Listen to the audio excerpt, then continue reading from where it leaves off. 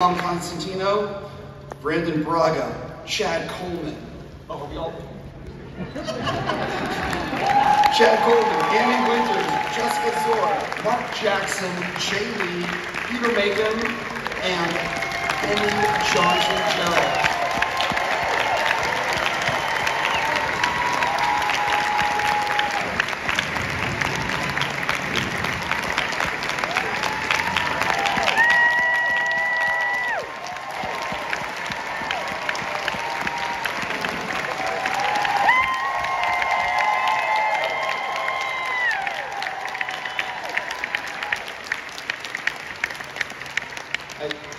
I actually, as they sit, I think we also might have a special guest. Do we? We're about to find out if we do or don't.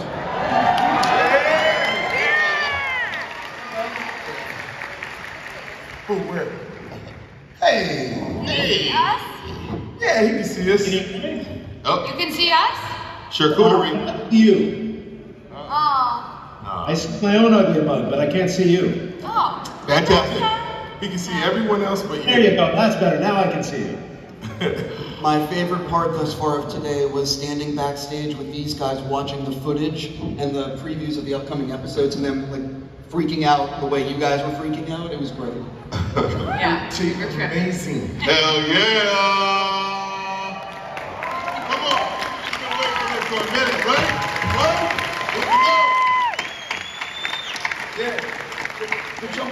For jumping on in, I think everyone in this room is a fan of the Orville, and I'm so curious, for fans, what do you think they would be surprised to learn about the actual making of the show? That we don't see how dope that is when we shoot it. We're just sort of in our own little sort of bubbles and pockets, and then when the post-production and the music and all that comes together, we get to see it like you get to see it. We're big fans too. Yeah. Every episode, we're just green screens. Every episode has a different world that we end up getting to see, and it's just as exciting for us to kind of see the world that we're living in and we're acting in for so long.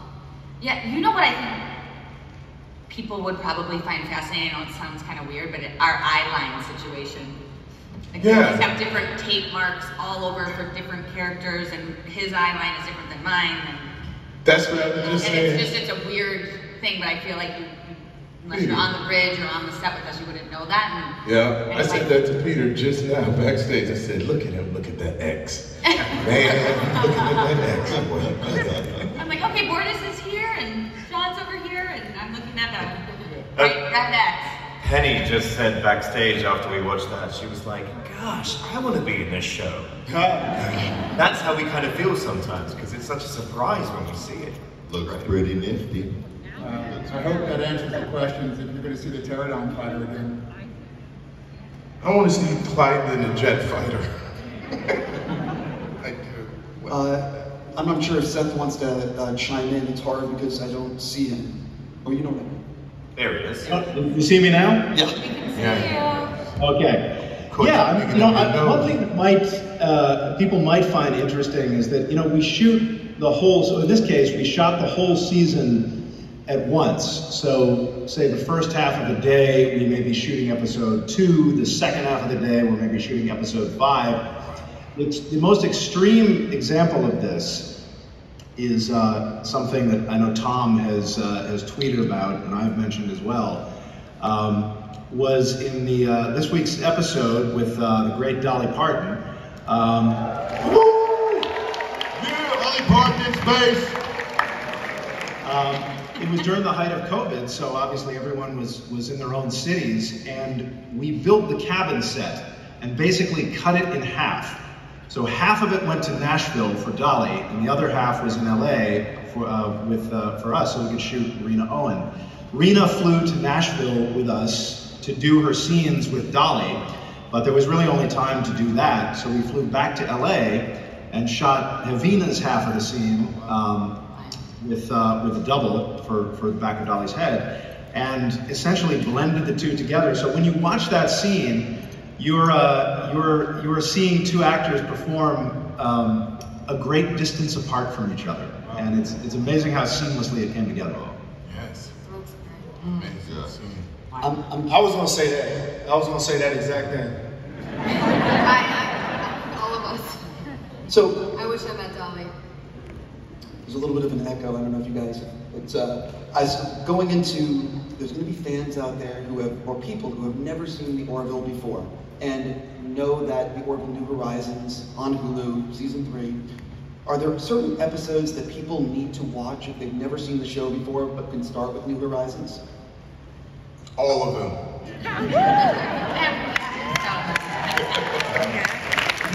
I can give you a list. I can give you a list if you want. Oh, good. Go for it. Tom Constantino, please pipe in because as my conscience. Oh, I think, or you start and I'll fill you in. You probably want to watch About a Girl, Yes. Majority Rule, Identity Parts 1 and 2. Let's see, Mad Idolatry. Yeah, Mad Idolatry, yeah, season finale. Nothing Left on Earth Excepting Fishes. Probably a Happy Refrain. Happy Refrain. Okay, Seth, that would be everything. Sanctuary. Sanctuary, yeah. Which one shouldn't they watch? That's the I'm going to move on to the next thing, and so I'm going to read a little of this to make sure I do this right, and I really want to know everyone's answer to this. In a recent episode, Scott Grimes' character, Gordon Malloy, was stuck in the past. A great episode. By the way, Scott Graham is actually more correct. Oh, I like messing up. It's good. It started family 10 years ago. Started family. Captain Mercer and Kelly Grayson followed Union rules, went back in time to bring Gordon back and erase the alternate timeline.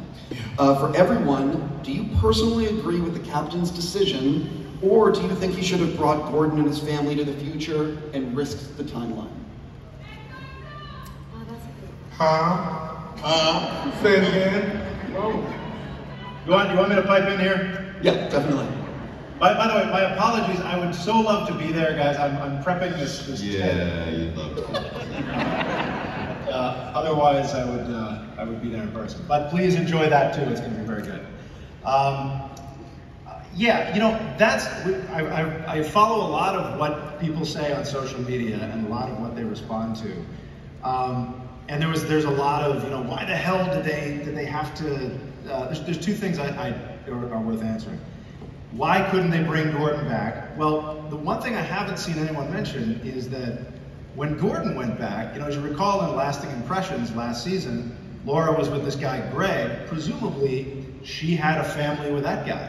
So Gordon coming in kind of wiped out that timeline and whatever family, whatever children she would have had with Greg. So really, when and Kelly McCrew and Tala come in, they're really restoring this timeline that probably occurred. Now the other question is, why wouldn't they just walk out and leave Gordon ignorant of his fate? Earlier in the episode, we established that time travel is, of course, in all of sci-fi, time travel is very dangerous, but somehow you always get it done. And so it would have been an easier and safer thing to just pluck Gordon out. So I think what their intention was to kind of guilt him into coming with them so they didn't have to take that risk. So that was kind of the logic behind all that. And I'm gonna jump in. I'll tell you, this is Jay Lee. If I fall in love and I get trapped on a planet and I got a family and y'all come back and try to pluck me, I'm blasted. I'm staying in the back. Oh, hey, in the back, you walk away. Listen, we're gonna have to do that over and over and over again. I don't care. I got one of them phases, they unlimited. Blah, blah, blah. Have you got families on planets all over the universe?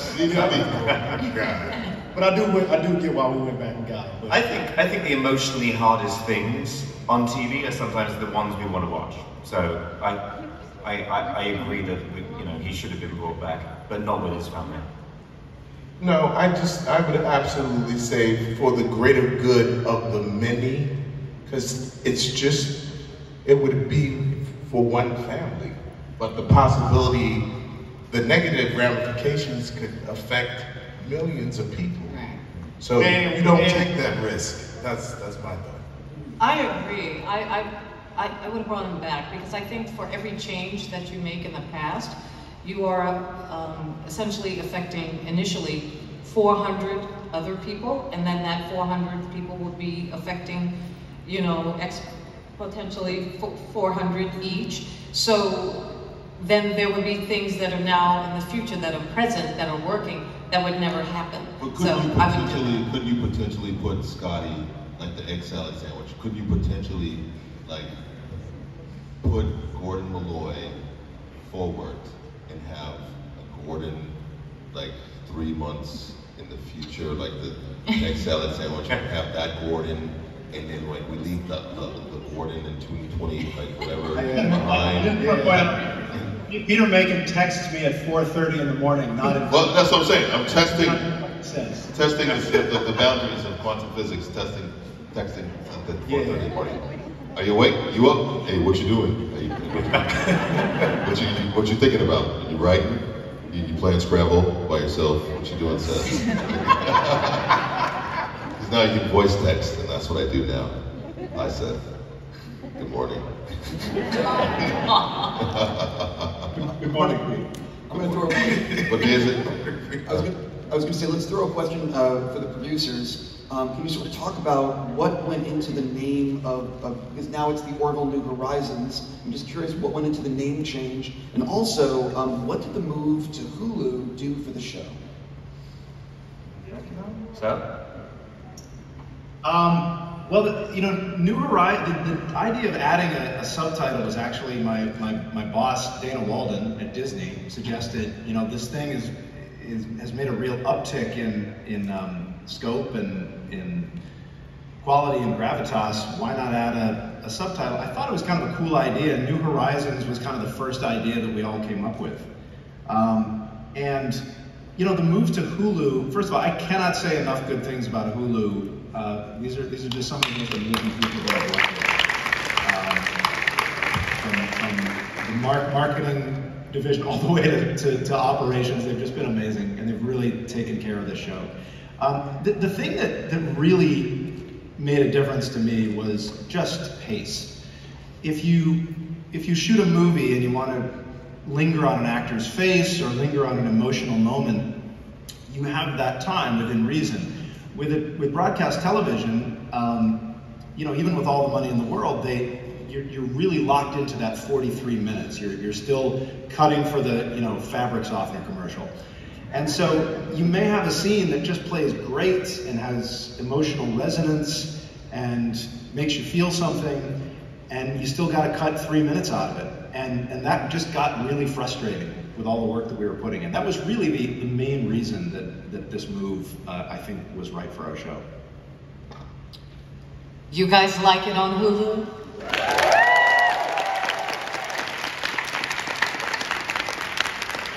Penny, that was very suggestive. Yeah, I'm just saying. Yeah. Ask again. Hey, baby, you like it on Hulu?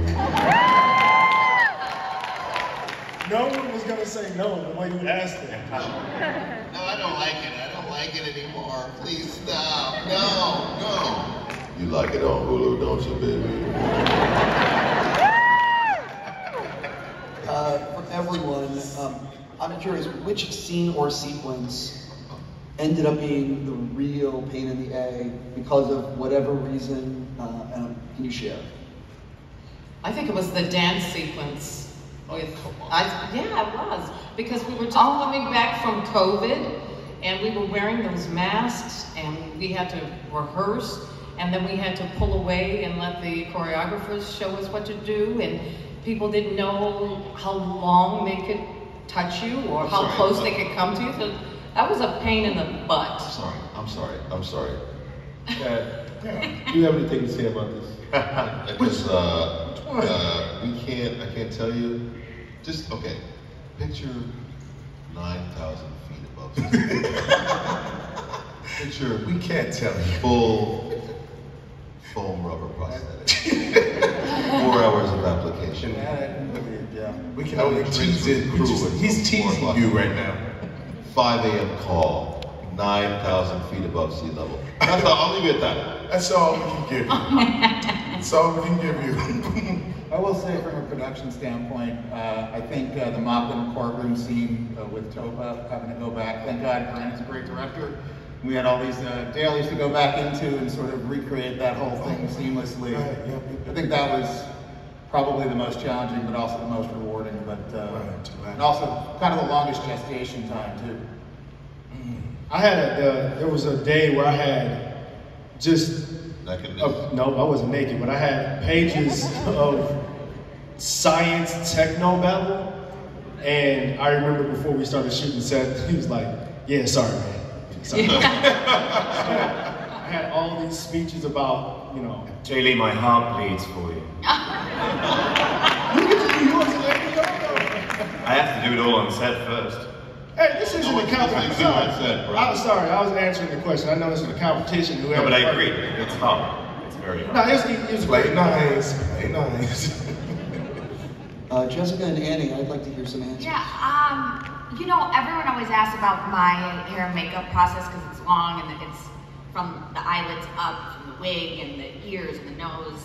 But honestly, I think everyone here could attest to this too, is I fall asleep in the makeup chair when they put everything on, so I like get 2 extra hours of sleep. And as long, our days might have been long, and we always like kind of make fun of going on the bridge, but like, I miss going on the bridge now. You know what I mean? Like, we all have so much fun doing this show, and what the storylines that we get to bring to life and bring to the screen for you guys and for us to learn from and shine light on certain things is a really beautiful thing. And yeah, I mean, it's like anything we do. Some days you go to work and you're like, oh wow, I want to sleep in today. You know, we all have that. But at the end of the day, we get to do something that we love. We get to work with amazing writers and producers and directors and get to tell stories that touch people, we hope. So of course there's probably been days where I'm like, oh, you know, that was a pain, but at the end of the day, there's so much good on this show, and we have such an amazing cast, and we all have so much fun and feed off each other. Like, coming here and having to do press all day with these guys is like, awesome. I'm like, I can't believe this is my job. This is insane, because it's so fun. So, all in all, I know you probably wanted some like dirt or me to be like, this is shitty, but we just have a really good time, and we hope that you guys are. I'll take care of it. I got it. I'll give you the Inquirer version. No. I'm being honest. Totally joking. I know you are. And locations can be difficult because we go to a lot of planets that have a Southern Californian climate, and if you're wearing prosthetics or a suit or whatever, it's really hard. But it's always fun. It's always fun. No, Peter, you know it's hot as hell in those suits when we're outside. I've told the story before, but I don't know if you know what it's like to have ants crawling in your ears. It's the greatest feeling in the world.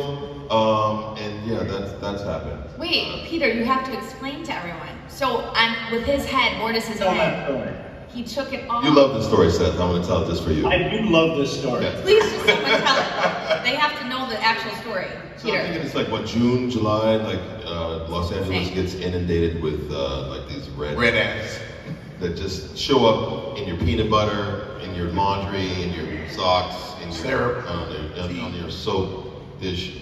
And you know, Bortus's head, you know, they split me open to the white meat, as it were, and you know, so my head can breathe. So there can get some air in there, yeah. And then put some popsicle sticks, you know, so like then they send me away to my. He's not joking. It's popsicle sticks to keep it open. Yeah, and so I can, like, my brain can breathe. I don't know what that even means, but and send me away to go to sleep for an hour for lunch, because I can't clearly go to Starbucks or the trailer. Let's go there. We'll bring you some food. We'll bring you a tuna sandwich in a minute. And just go to sleep and then come out and like boop boop boop boop boop. We'll meet you on set. Set's ready to go. Let's go. Let's go. And they glue me back up, and you walk up the stairs, and you get on the ship, and you get on the bridge, and you get the uniform on, and everything is great and perfect. And we're like, okay, team, the #1 team, let's go. And then there's like, what is that? What is that? What the fuck? What is this? No. So. And like, you know, and then when once it crawls in your ear, you're like, oh, these are ants. inside, glued inside the Wrapped in Borders' head. Nobody, not 200 people around me, nobody is having this experience but me. But I'm a team player, so let's get the shot. I'm just gonna bang my head on the wall. What's wrong with Peter? He's just method actor, he's a Peter guy. He's like ready for the battle scene. I'm like, I have ants literally on the brain, and I will never forget that. But hey, Wild. that was just one day. That just only happened one time. Do you guys know what's really funny? I had only worked in the very beginning with Peter as Bordis, so I never saw him outside of Bordis. Oh, yeah, that was fun. Who are you, sir? And then I'm walking to my car on the Fox lot one day, and I'm like, he's like, "Night, Jess," and I'm like, "Night." Never saw that dude in my life. He's a very handsome, specific look. Yeah, my ID, sir. He's like, it's Peter. I'm like, Bordis? No, my name's Peter. This was like weeks after, and now it's so wild. Can I get an omelet? I'm sorry, background is over there, sir. I'm sorry, this is season 2. Are you new here too? My name's Peter, I play Bordis. I got a parking space with my name on it. Please have an omelet. I'm going to jump in and say, please do. Tom and Brandon, talk a little bit. One of the things that's really impressed me about the move to Hulu is the VFX. Everything seems really amped up in New Horizons. And I'm curious if you could talk a little bit about the VFX and pulling off what you're doing on Hulu, and also the editing, because the editing obviously is the final rewrite, which is where it comes together. Can you sort of talk a little bit about those aspects of the show? Suddenly everyone looks at me. Well, I think we've always sort of been ambitious, but this was a real chance to step it up, and we have an amazing VFX department. I'm going to name check like Nazca, Brandon Fayette, and in season 3, Eric Hayden. And, a lot of it is on the page. But we on this show get a real opportunity in which to sort of completely add to what's going on. Like, we have a lot of sort of say and agency in terms of the battle stuff. And usually it ends up, Brandon does a full, what's called previs pass to the script. And it's usually long, but it's amazing in its own story in itself. Then he'll come to me, and then we'll argue about it for 2 weeks. I'll tell him all the things that are missing, and then he'll come back with something even more amazing, and then Seth will chime in, of course, and Seth has already sort of pre-seen it. But it shows up in a lot of our stuff, like the drone sequence, I think, was one of those things that was sort of like made in the edit room and in the VFX department. And I think what you're seeing, what you saw, Domino is another one where you're going to see our combined organic power making a real special episode. So, and having the runtime allowing us to sort of get into the nitty-gritty of the battle has really made a huge difference. Brandon, you want to add? Do you want to add anything? Well, I think the visual effects in this season are the best I've ever seen on television.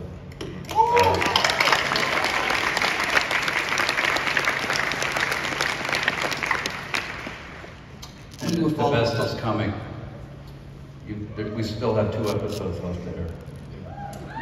That's so crazy. It went by so fast. So fast. I was going to say, can you talk a little bit about the editing room and how this show gets shaped? Because obviously editing is the final rewrite. Have any episodes gone through some radical changes in ways you guys didn't expect? Radical changes? Well, I am very fortunate to work with the man on video over here and Brandon. A lot of this is actually on the page.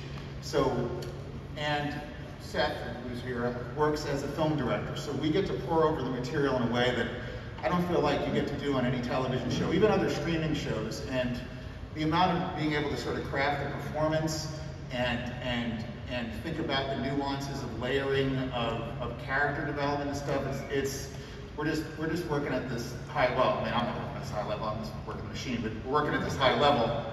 And I think probably the biggest thing, and maybe Seth can chime in or agree, is that when we saw in season 2 of all things, the aftermath of the Kalon battle, and obviously that was a 3-minute battle that got expanded to 7 minutes, and the sheer death and destruction and the emotionality of it all, that we realized that we had to serve that story even harder. And I think we reacted to the fan base of it too. And I feel like, if anything else, that has set our course, you know, as much as any other thing that could happen in the edit room. So that's one thing that really sticks out to me. And then, of course, like I said, like the battle sequences and stuff we build.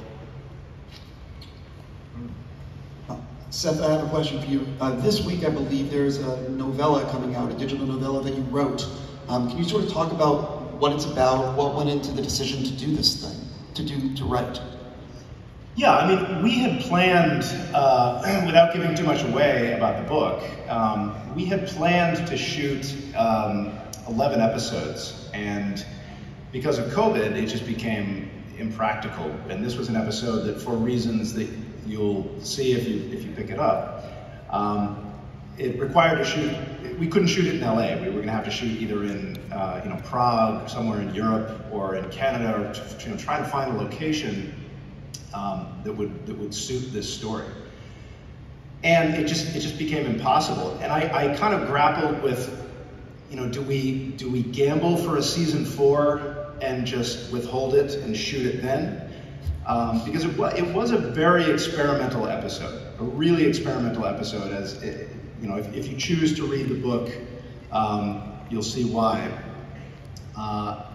In my mind, if we do wind up with more episodes of this show, it's theoretically something that we could still shoot. I mean, it's one of those ideas that's so out there and so bizarre that it just, you don't want to give it up. So I decided to, just in case, this was it for the Orville, that I really wanted to get this story out there, and so I wrote it as a novella. I don't want to give too much away about it, but it's a very unique episode, and you'll see why when you read it, why it would have been so challenging to shoot. The one thing I've learned about you, Seth, and I'm sure everyone on the panel can chime in, is do not spoil anything, or Seth will not like it. Joking around, obviously, but guarded. No, I mean, look, when I watch any show on television that I watch regularly, I personally try not to read any kind of summary, or I don't want to know anything about it before I watch it that week. Even if I'm binging something that's already been on the air, I don't read the episode description. I want to be completely surprised, and I, whether erroneously or not, like to think that maybe there are other people out there who watch TV the same way, and surprise is everything. And whether it's a joke that surprises you in comedy, or whether it's a plot twist that surprises you in a suspense or thriller or drama, it's everything. Surprise is everything in storytelling, and so we try to preserve as much of it as we can.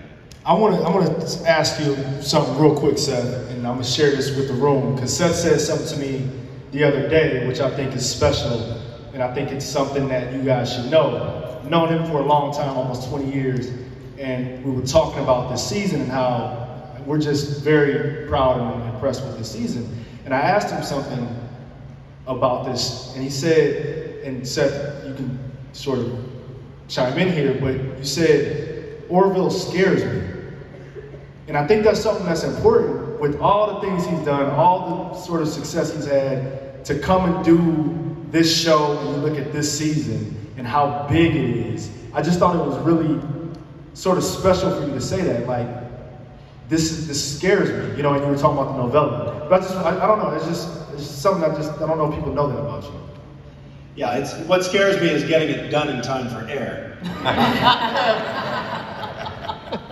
No, look, I mean, with the animated shows and with, the comedies that I've done, it's like, look, it's all hard work, but it's something that at this point is almost a reflex muscle. I know how to do it. I can do it in my sleep in a lot of ways, and sometimes I do. But with something like this, it's uncharted territory, and the possibility of failure is great. And that's much more exciting to me. I enjoy that at this point in my career. One like a fan question or two. So does anyone have a question? We'll see. If not, believe me, I have tons of questions. No, hello. Oh, look at that. Hey. That's awesome. That's green. Science officer, U.S.S. Neil deGrasse Tyson. Anyway, I wanted to first thank you for adding to the academic discourse on time travel. And because the Orville picked up Gordon before he sent the distress call, a branching timeline was created. Okay. Here it goes. Listen. We listen to the fans. Yes. So you are 100% correct. And everyone thought, look, they must be doing that on purpose. No one could make such an egregious mistake. And in fact, it was an egregious mistake. So Tom and I have gone back in with the help of Jay Lee and Scott, and we've tuned it a little bit for you. Yes. We got you. Because, this is why I love interaction with fans, because you think you've covered everything, and when you're doing 1,000 jobs all day and you're trying to juggle 1,000 balls, it's you miss things that sometimes are right under your nose. That is one of those things. We have gone back in and tweaked it, and it's thanks to the fans and their vigilance, and please keep it up, we love it. Now, my question comes on behalf of me and my fellow science teachers. Will the egg salad sandwich come back? Did you see how mad John was? And that's what Gordon wanted to do, put a damn sandwich. Whether it did or it didn't, would you really want me to tell you? Yeah. No, of course you wouldn't. You're right, spoilers. Is there another? Oh, we have another question. Hey, I was just wondering, was there a specific inspiration or thought process when coming up with the name of the ship, the Orville? Yeah, I was reading that McCullough biography on the Wright brothers at the time, and there seemed to be an undertone that maybe like Orville was sort of the Scrappy-Doo of the Wright brothers. And originally in the pilot, the ship, the Orville, was kind of supposed to be a mid-level exploratory vessel that was by no means the flagship of the fleet, was far from it. And so it kind of felt like a good name in the context of what I was reading at the time. And since then, what's nice about that, since then we've told the story of its growth, and it's become more and more of a player in our fictional galactic universe of politics. And so it's, but that was the origin of it. It was I just happened to be reading a book about the Wright brothers and named the ship Orville. Can I throw one in real quick? It's just right on piggybacking on that. Topher. My friend was saying to me, I just love that name, Topher. And I was like, how did they come up with that? So I was wondering, did you have any specific? Sometimes you just put your fist down on the keyboard when you're making a and you see what word comes up. Well, it's funny, Joel McNeely told me that, our fabulous composer, Joel McNeely, told me this at one point, that he, every once in a while, he'll just plunk his hands down on the keyboard, and whatever bizarre chord he comes up with, that'll be his springboard for what he's about to write. And it's not that different than coming up with alien names. Wow. There you go. Nice. Next question. Yeah, this is to the cast. When I saw the episode of Isaac betraying the Orville, I want to know how you guys reacted when you saw he was going to do that in the script. So were you guys betrayed? Like, did you feel betrayed? Were you surprised? Because it came kind of out of nowhere to me as a viewer.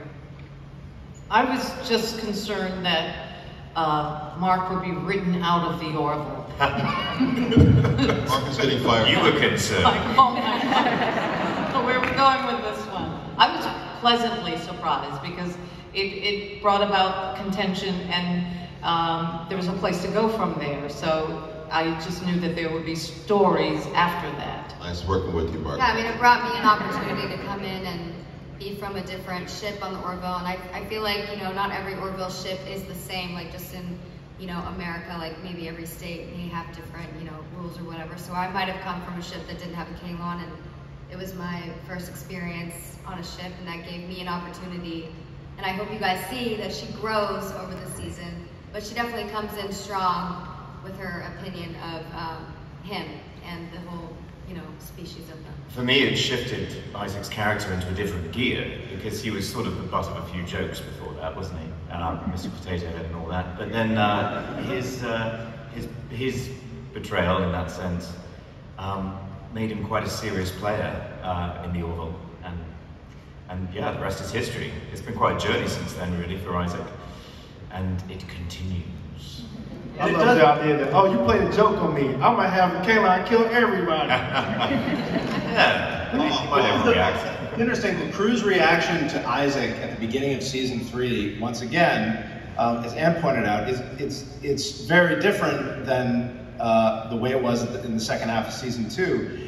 And that's a direct result, again, of comments that we read, God, a year and a half, 2 years ago from fans saying, wait a minute, how the hell can this guy just walk onto the bridge and take his post again after what's happened? And the real reason was that we were kind of staying away from it because we had written all the scripts. We didn't know if you guys were going to like the two-parter or not, and it turns out you did.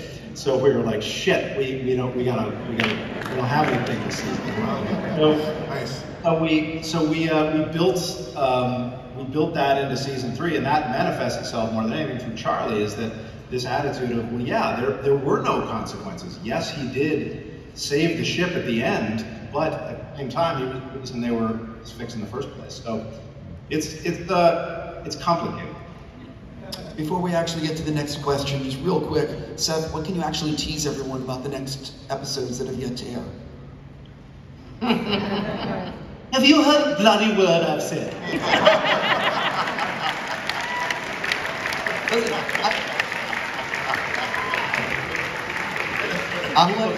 Yes, we all read Collider, we know your family, but for heaven's sakes, listen. There is a nice shape to the season, and we all I can say is you'll be very creatively satisfied by the end. Will there be duty? There'll be lots of duty. We have another fan question. I think this might be the last fan question, but we'll see. Hello, this question is for Penny. You've been traveling through space for a long time. Between Isaac, or Yaphet, or Captain Sisko from Deep Space Nine, who's your favorite boyfriend and your worst boyfriend? I gotta tell you, that's a great question. Okay, let me start answering that by saying this. Seth, I really want to do a season 4, 5, 6, 7, 8, 9.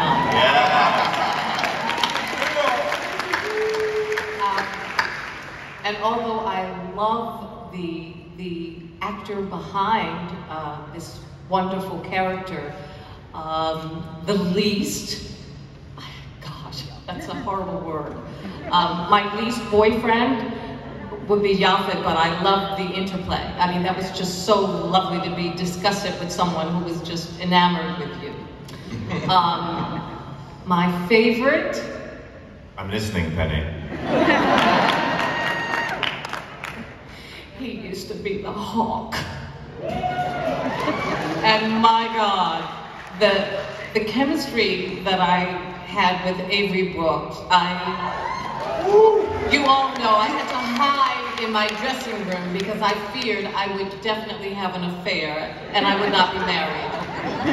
So it's Avery Brooks. It's Sisko.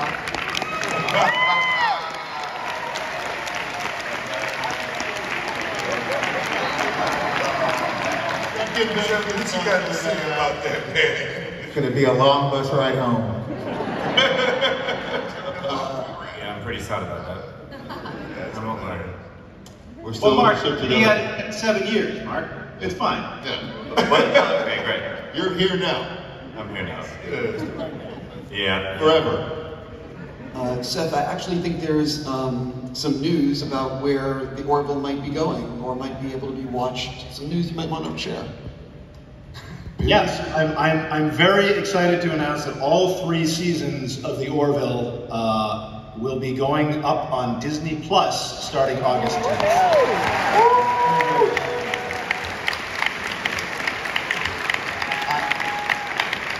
I don't listen. We're basically out of time, but I have to ask this as a fan of the show and for everyone in this room. Have you guys talked about doing more episodes? What can you say about this? Yeah, when we going back to work, Seth? Look, all I can say is, we don't know. We don't know. And I don't think we will know until this season finishes. I think it's a mystery to a lot of us. Particularly on streaming platforms, you don't, as an executive producer, you don't always know how well your show is doing. There are no Nielsen ratings that are publicized the morning after every week. We just don't know. All we can say is that if as many people as possible watch the show, tell your friends, then like anything else, we have a shot. Television is a business, and if there is a demand for it, there is certainly a desire for it on our end, so we will see.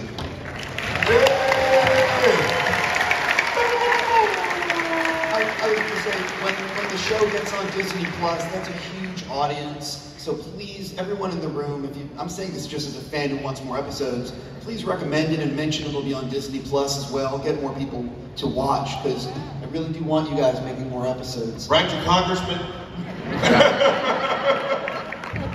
But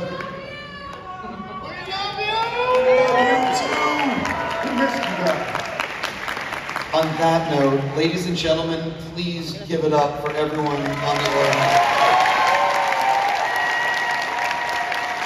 And Seth MacFarlane, watching from afar.